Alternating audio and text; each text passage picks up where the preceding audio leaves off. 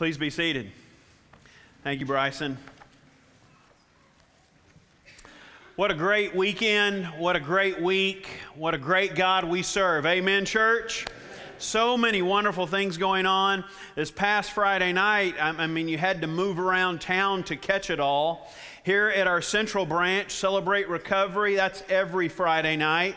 I am continually amazed at the folks that are just coming, that have no connection regarding relationship at this church, but they hear about through somebody, through somewhere that something is going on, and they come in our doors. If you walked in down by the chapel on Friday night, that's what you walked into.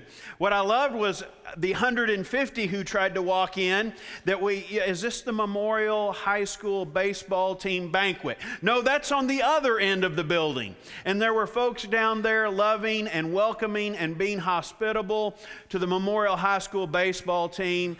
Got in my car, drove across town. That same Friday evening, the Dirty Dog dinner was going on.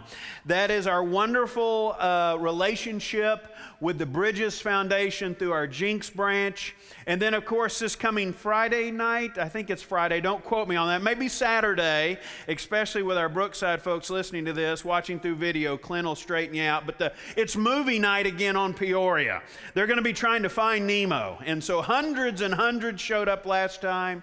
Put that on your calendars. It's going to be fantastic. And then speaking of things going on at all three branches, our children's minister extraordinaire, Will Spoon, and his wife, Kendra, have done a fantastic job. Out in our foyer is one of these packets letting you know all that is going on with our ministry to our kiddos.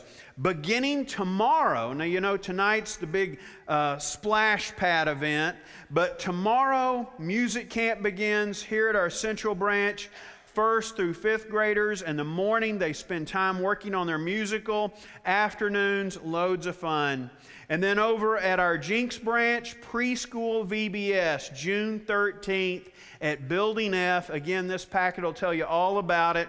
And then at the Brookside branch, Art Camp, June 21st through the 24th. You can register for all of these events online. Scholarships are available. It is going to be outstanding stuff. Well, if you've got your Bibles, please be turning to the book of Isaiah. We end up our series today that has personally meant so much to me. The feedback I've been receiving, I'm already planning my next series on the topic of prayer. We'll begin 2017 with that. And the Spirit is already leading in powerful ways in understanding John chapter 2 when it comes to prayer. But this series on prayer, we wind up today endlessly, relentlessly, and powerfully being a people of prayer. We've been talking about what prayer is. I've got to make a confession. I should have done this at the beginning of our series, that when I was a kid, prayer completely confused me.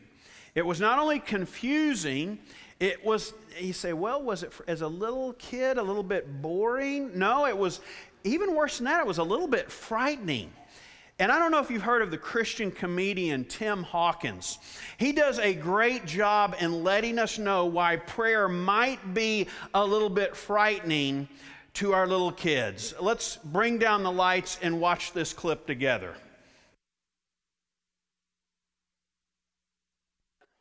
The worst prayers, they got to be the prayers that parents pray with their kids. No wonder they don't want to go to bed at night. My parents used to pray this with me in the dark when I was a kid. Now I lay me down to sleep. I pray the Lord my soul to give.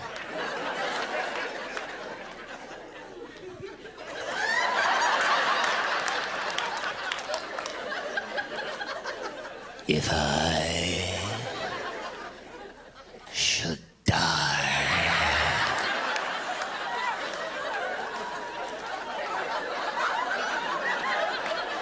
before I wake, I pray the Lord my soul.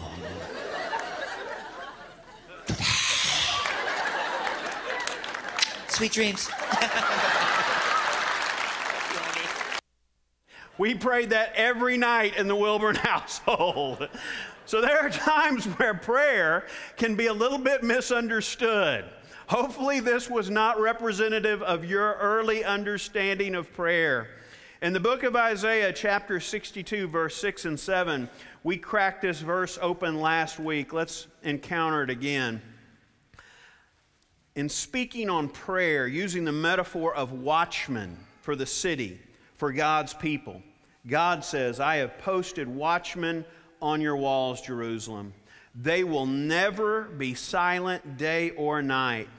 You watchmen, you need to. You who call out, who call on the Lord, give yourselves no rest. And as you give yourself no rest, give me, God, and give him no rest till he establishes Jerusalem and makes her the praise of the earth. Let's read that again, same verse coming from the Message translation, where we begin to understand even more so.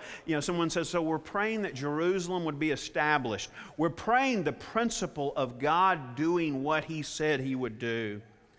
Day and night, these watchmen, they keep at it, praying, calling out, reminding God to remember. They are to give him no peace until he does what he says. No wonder Jesus in Luke chapter 11 and Luke chapter 18, we've unpacked these parables for the past month of a God letting us know he wants us to be that friend at midnight who won't go away, who won't give himself any rest and won't give the one inside any rest until that blessing, till that answer to prayer comes. Luke 18, the widow before the unjust judge. Don't give yourself any rest. Don't give the unjust judge any rest. Day and night call out in prayer. We've been unpacking what this relentless, endless, powerful prayer looks like. Number one, let's just do a whole review, let's remind ourselves what we've been talking about, what these prayers speak of. Number one, we're a people who pray endlessly. We pray endlessly because we have hope. We have hope that things could change. And because we pray endlessly with hope that things can change, we don't give up. We don't throw in the towel. That is the subject matter of the widow's heart. But the subject of her prayer is one that is relentless because she is praying for justice. That's what Isaiah 62 is all about. Do what you said, God. Be who you're going to be. And so relentlessly we pray for justice, not just because things could change, but things should change. And we don't give in. We don't give up. We don't give in. And when we're about these things, our prayers become very powerful. We pray powerfully. And that brings about the definition of what faith really is. Luke 18, what is faith?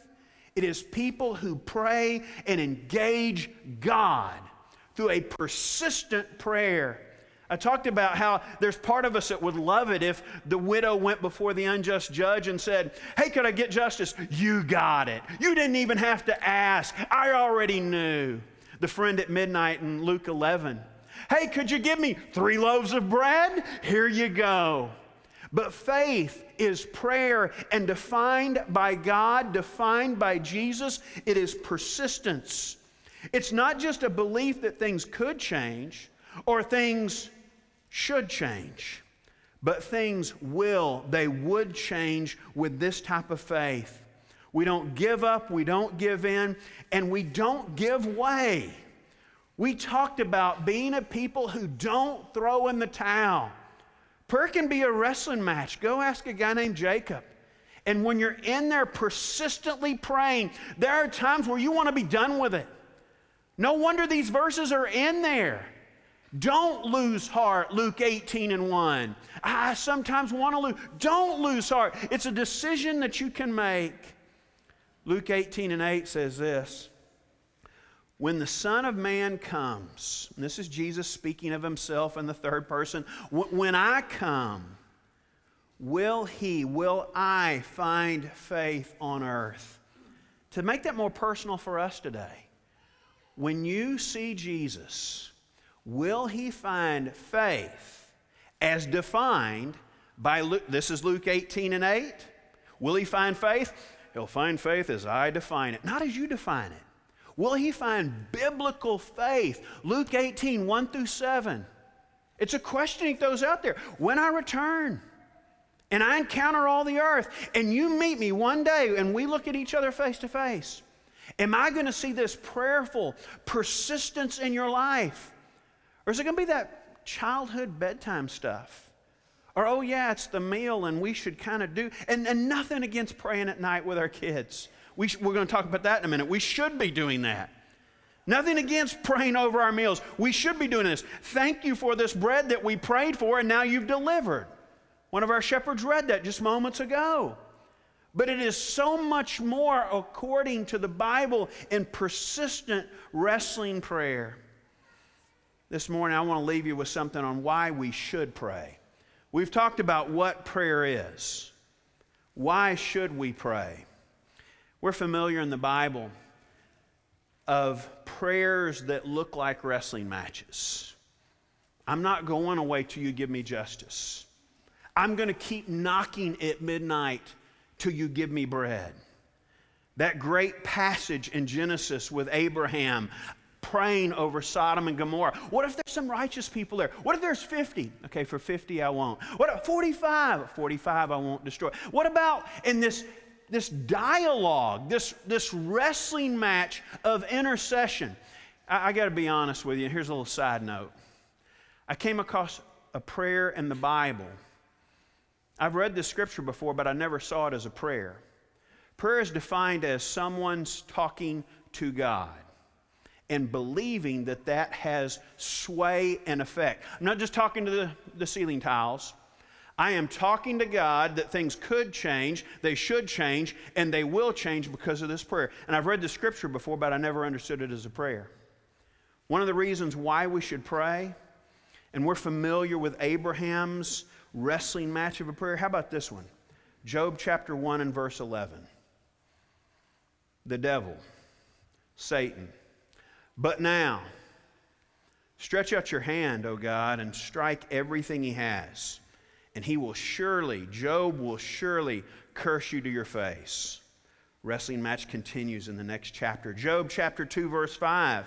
But now, God, stretch out your hand and strike his flesh and bones. Oh yeah, of course he's not going to curse you if you just deal with his stuff. But it's his own flesh. So do this, and he will surely curse you to your face.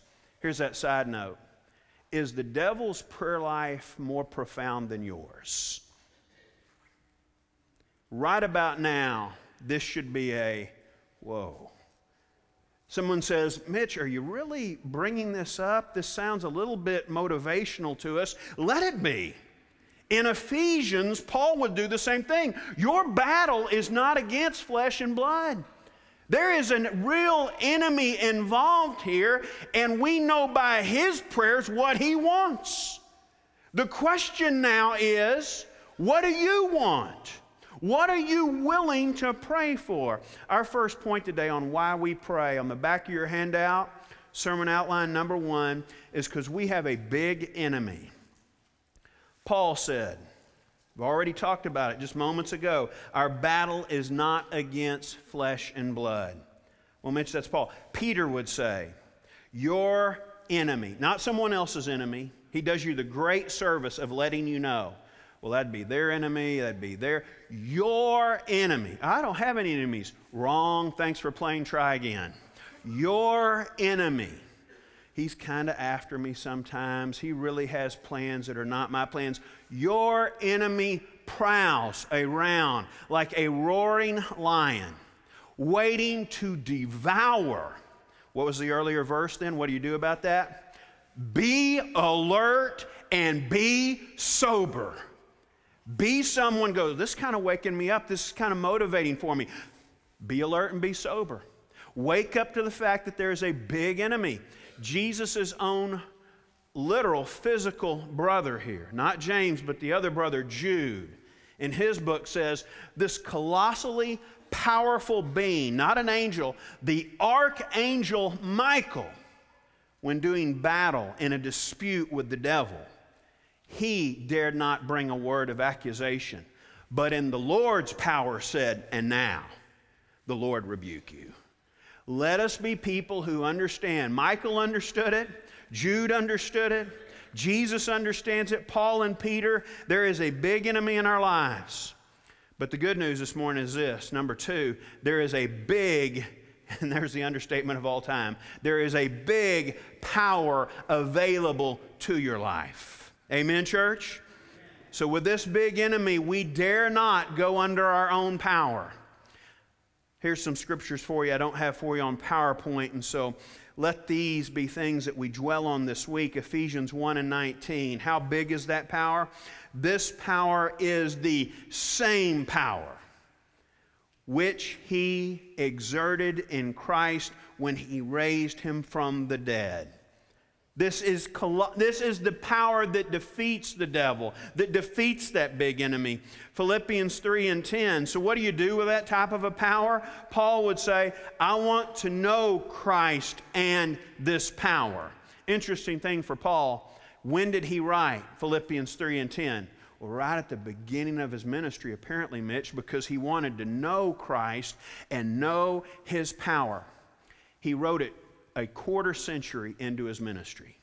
This one who perhaps knew Jesus in ways, a special appearance on the road to Damascus, 25 years later is saying, I want to know.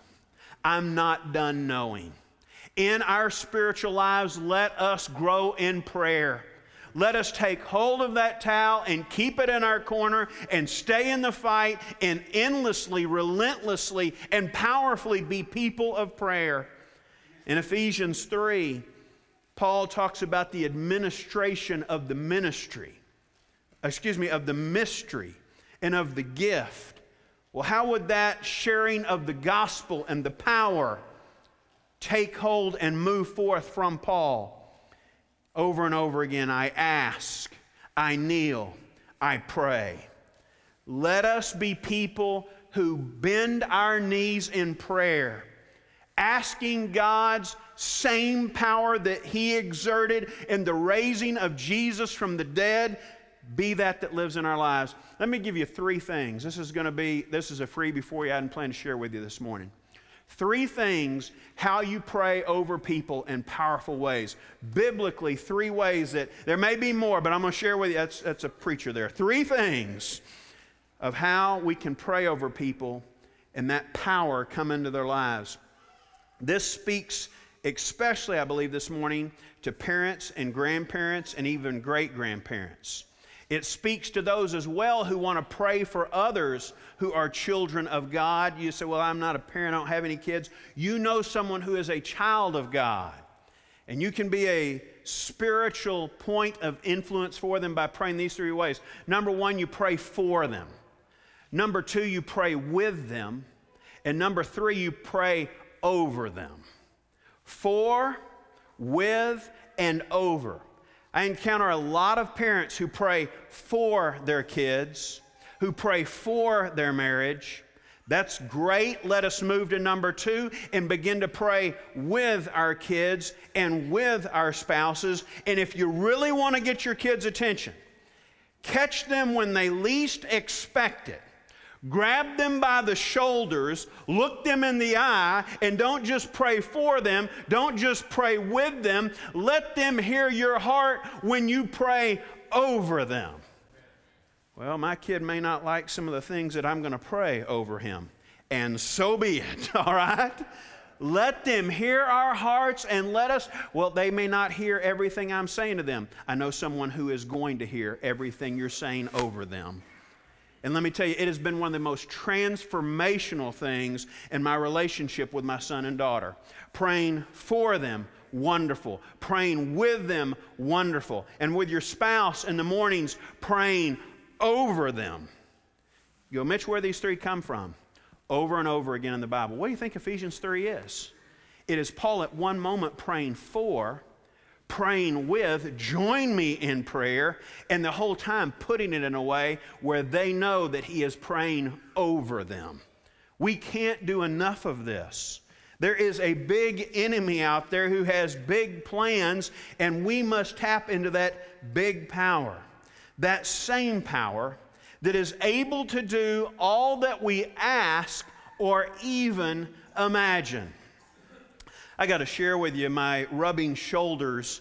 Y'all didn't know this about me, but I'm really, when it comes to athletic ability, I'm a little bit of a phenomenon, okay? Now, I know you're thinking maybe phenomenal in one area. I'm going to let, there's this new point guard for the Dallas Mavericks, still relatively new. He's played for the Jazz, played for the Brooklyn Nets. But as he comes to Dallas, my reputation apparently has crossed over the Red River. And Darren Williams heard that there's this preacher up in Tulsa who's pretty good with the hoop and the ball, and so he wanted to meet me. And so Darren Williams came up and he stayed in our home.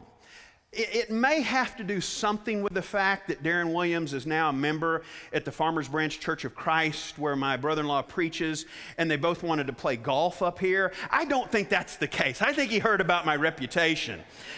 Here's a picture of us. Go ahead. I'd never drop names. This is me and Darren, my brother-in-law. We just let him kind of come along for the ride. But there's Darren and I, and we're eating together. We let Shannon come as well.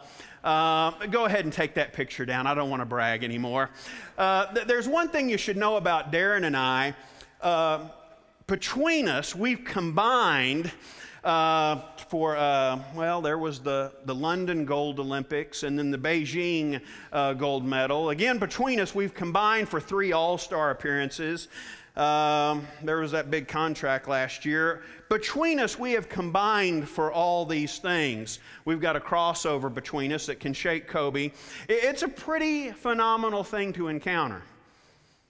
Right about now, you're going, Mitch, you are out of your mind. Yeah, you may be right in that. But together, teamed up, we have that between us. That's someone who stayed in my house for 2 nights, and he was in my home. How much more in Ephesians when it says the Spirit who wants to live in you? See, the other is a relationship of someone that, met him, nice guy, thrilled to death, encouraged in a powerful manner that he allows his light to shine in a very public way, in a very public business. But to have God live in you, the same power in you, can we be people who trust in that and pray for that? Number 3 thing, with a big enemy and big power to defeat him, we need to understand in prayer one of the reasons that prayer is difficult sometimes is prayer takes a big time frame. I am aware that in God's scheme, it doesn't take a big time frame. You are aware that this life is but an infinitesimal second, a blip of a second on the grand scheme of eternity. But from our perspective, sometimes 2 Peter 3:8, the Lord, to him, one day is 1,000 years and 1,000 years a day. It even goes on to say, the Lord, how about this one? The Lord is slow in keeping his promises. Well, I don't like that one. Wait, it's not done yet. The Lord is slow in keeping his promises, as some understand slowness, as Mitch Wilburn understands it. Because my whole world is right here. And I need to understand as I endlessly and relentlessly and powerfully pray in persistence that it is on God's time frame and not mine. About 2 months ago, I'm down in Dallas. I meet a friend. I meet another friend, and the 3 of us have got some time to kill. Loop 12, Northwest Highway, and 75 is a good place for the 3 of us to meet. At North Park Mall, I don't know if you've been there. It's a mall that cracks me up. I can't afford to go in any of the stores other than McDonald's. And so I'm in North Park Mall, and I've got my friend Joel, a preacher in North Fort Worth. I've got one of our members, Alan Bastier, a blind gentleman with me. And we're walking through North Park Mall to have a brunch and to spend some time together. And as we're turning one of the corners, 2 sincere, loving young ladies come up and begin to talk to Alan. I've known Alan longer than I've known my wife. I've known Alan 30 plus years. And these 2 lovely Christian ladies said, can we pray over you? And Joel and I are watching this interaction, and about that time I've been there with Alan before on this one. And well, Alan says, well, what are you going to pray for? And we're going to pray that you get your sight. We're going to pray that you see today. And I said, Joel, we better go sit down for a while. And let me just my heart on this deal. I could do some theological stuff that wouldn't be that deep. But in my mind, I'm going, I've never seen a miracle like this. I've read about it and I've seen it by faith. And I've seen some miracles of cancer being defeated, and I've seen some miracles of baptisms, which are the greatest miracles you can ever see. But this one miracle of a guy not seeing, and next minute, 20/20 vision. I said, I've never seen this one. So let's go sit down and watch, because if this is ever going to happen, we've got a gentleman here who's blind with childlike faith. And we've got two girls who are in the middle of a mall, and about the time we start to go, oh, how sweet, I wish I had a prayer life like this. When's the last time I went to Woodland Hills Mall and walked around and said, can I pray for you? How can I pray for you? Can I pray for you? And so they pray over Al for about 30 minutes. And I just sit there and watch and eat my chicken McNuggets. They leave, and Al picks up his cane and he comes back to us. I said, Al, that was nice that you let them pray over you. And he said these words. He said, their prayer will be answered. Big time frame. See, Al's going to spend most of his existence seeing. And the first thing he ever sees, he's already told me about it, the face he's going to encounter. There are many times in our lives where someone's struggling with a job loss, family member is struggling with life. Endlessly, relentlessly, and powerfully we pray. Big enemies, big power. But let us never forget, big time frame. God's got this. He always has and He always will. Let us be people who put our faith, prayers, and persistence in Him. Today, do you know something that could change in your life? Do you know something today that should change in your life? And do you know something that by the power of God, God would have it change in your life? Would you come today to Him in prayer? Would you give Him your whole life as we stand and as we sing?